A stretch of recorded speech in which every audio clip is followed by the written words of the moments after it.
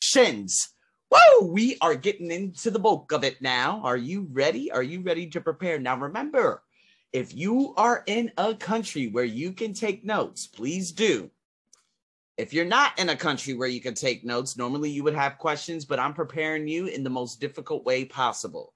But we're going to break down each of these conversations. Let's see how long this goes on for. I'm going to go all the way, and let's see. all the way. So here we go. This is 8 minutes of glory.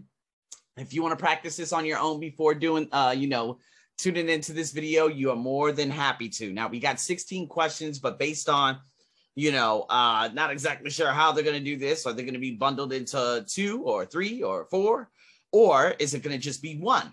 So I have no idea. We're going to go into these together, and we're going to go from there. But remember, making a mental note and previewing, okay? So here we go. 3, 2, and 1.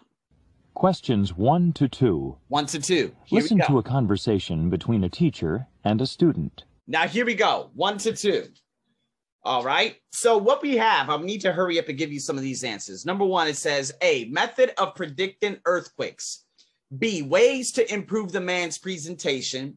C, the many new uses of computer graphics. So more than likely, what is the conversation mainly about, right? This looks like thesis. This looks like general topics, right? Now, number 2, statistics, computer science, and geology. Now, obviously, method of predicting earthquakes, that could be geology. Ways to improve the man's presentation, it could be either, any of them. And the many uses of computer graphics could be computer science, possibly even statistics. So let's break down this conversation in its totality. Professor Mueller, I've almost finished preparing my presentation for your class, but I'm not really satisfied with it. Not satisfied. Could you give me some advice? Advice. I'll be happy to. What topic did you choose? It's about methods of predicting earthquakes. Okay. But so far, it's just a lot of facts and figures. How can I make it more interesting? Maybe you could use some computer graphics to help the class make sense of your statistics. Okay. Number 1. Number 1. What will the main topic of this talk probably be? Okay, of the talk. Now, the many new uses of computer graphics, that's too specific, right? Ways to improve the man's presentation or method of predicting earthquakes. Now, what is the main topic? Okay. Now, the thing is, he originally went to, and this is why the opening dialogue, the first question is the most important, because he said, I'm having problems with my presentation. I would like some advice. She said, okay, how can I help you? He's like, okay, well, looking at my, I'm almost done with my presentation, but da-da-da-da-da. She said, maybe you could add some computer graphics to make it look more interesting so that they can understand. I'm just paraphrasing here. So obviously the main topic, the main reason he needs help is because of, a presentation, and it's about, the presentation is about the method of predicting earthquakes, right? But what is the general overall? It's about the ways to improve the man's presentation, because she gave him advice such as adding computer graphics so that they can understand. That's one way that it could improve his presentation. The topic of his presentation is too general. It's not the main, right? We're looking for, obviously, the main reason why he went to her. Okay, now, again, statistics, computer science, or geology. Let's go into the next one. So this is how we got to follow, because I'm compartmentalizing. I have no notes either, just like you. So let's go into the second question. Number 2. For what class is the man probably preparing a presentation? Okay, is he preparing a presentation for statistics? Is he preparing a presentation for computer science or geology? Now, the thing is, he's doing a presentation on a method of predicting earthquakes, and she said you could use computer graphics to show some of your statistics. I think that's what she said at the very end, but it doesn't necessarily mean it's about statistics, correct? Okay, now, is it about computer science based on him using computer graphics? Or is it more about geology?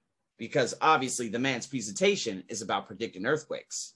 All right, so I would like to now, again, you guys have the answers on the course. You could post them down below, or you could just check them down below and whatnot. But nonetheless, I'm just showing you a way to think and how to compartmentalize the information. That's exactly what I'm doing.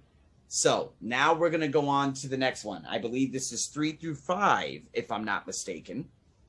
But I have to wait and see exactly. Questions 3 to 4. Okay, 3 to 4. Listen to a conversation. Now, what's going to happen here? 3, it says a language teacher and a student, a dean and a teacher and an assistant. So remember in the previous video, who is this going to be? Like, what are the two? Who are the two speakers? Right? Is it a teacher and a student? Is it a dean and a teacher and an assistant?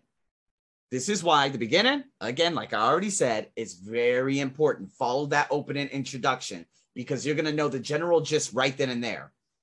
Now, A, the language of the deaf. B, methods of teaching German. C, communication networks. This sounds like it could potentially be a student, right? I don't believe it's going to be a dean and a teacher, right? Based on these potentially being subjects. And if they're subjects, it has to be relatable to a student, but it could also be an assistant. So who knows?